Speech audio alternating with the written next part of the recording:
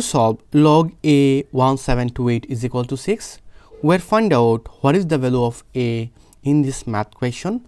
So first of all, I can say we know that log a x is equal to m. Here is a to the power m is equal to x. So according to these rules, I can say here is a to the power 6 is equal to 1728.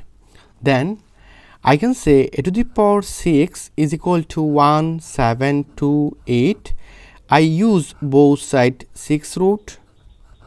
Then I can say here is 6, these 6 are cancelled, so a is equal to 6 square root 1728.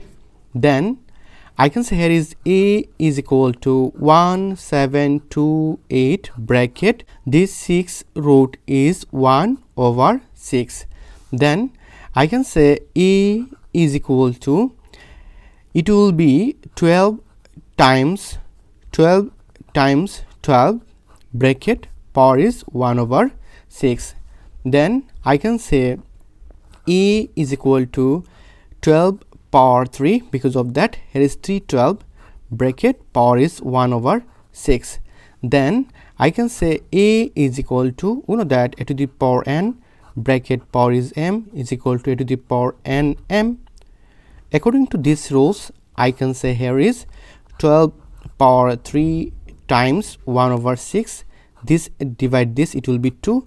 Then I can say a is equal to 12 power half, then it will be square root 12.